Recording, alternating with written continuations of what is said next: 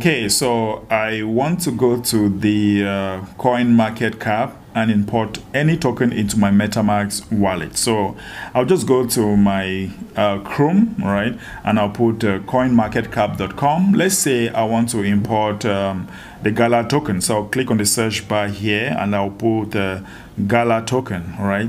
And when I click to Gala, this is Gala here, and I'm looking for the contract address.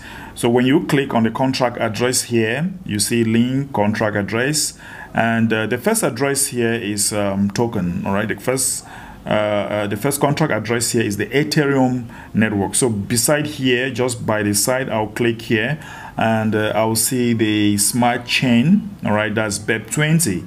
All right, so I'm going to click here, and once I click here, I copied the contract address that starts with 0x and ends with 90.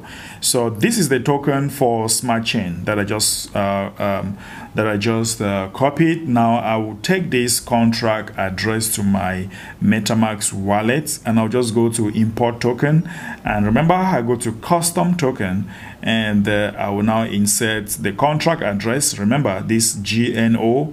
I'm going to click where you have GNO so that the token name or symbol will come out automatically. So once it come out automatically, I'll now go to import token, and once I click on import token, I'm going to have Gala into my metamask wallet address. That's my second account. So you can now see that I have imported this token from coinmarketcap into my metamask wallet. So in my next video, I'll be showing you how to buy this token using in the smart chain network.